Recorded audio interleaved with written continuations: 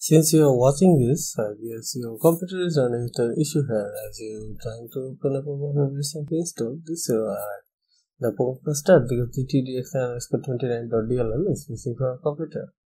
It's a somewhat critical error, and all we need to do is pause this video till the end and follow that method on your computer.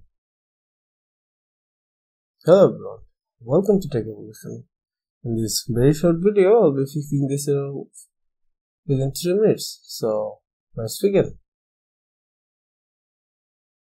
The first thing you need to do is open your favorite browser and search for dtdx_29.dll. You can choose any results you want. I'm choosing the first one. This is not sponsored, but I'll put the link in the description.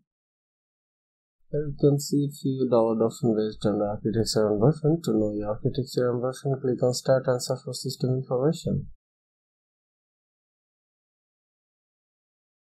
Here you can see mine is 64-bit and I'm updated to the recent Windows update, so I'll be downloading the first one.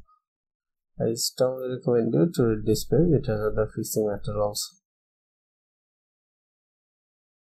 As the download complete, hit open. The downloaded zip has two files. One is the DLL, other one is 3D.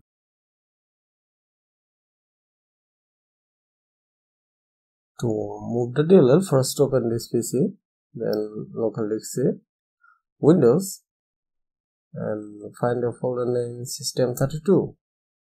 This is the home of 32-bit DLL files, and click on the downloaded zip, drag the DLL, and drop. I have already done this, so it is asking me to replace, and click on continue to give administrator access. Before we go ahead, let's check if the file is properly placed. By typing the file name, you can see the file is perfectly placed in 32-bit folder. So job is done for 32-bit users. You can go and restart your computer. This is only applicable for 64-bit users like me. Open this PC one more time. Locally say Windows and find a folder named syswall64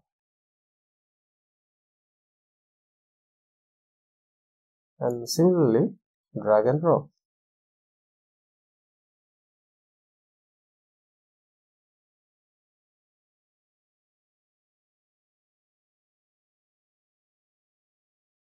Check this one more time. Yeah, the file is placed in 64-bit folder too. And finally, restart your computer. In extremely rare cases, if the error still occurs, you need to download and install Microsoft DirectX from Microsoft official website and install your program again, and that will surely fix it. And that's all. If you follow me step by steps, you'll no longer have that problems left. Please let me know how you feel about this video. And do not forget to like and subscribe.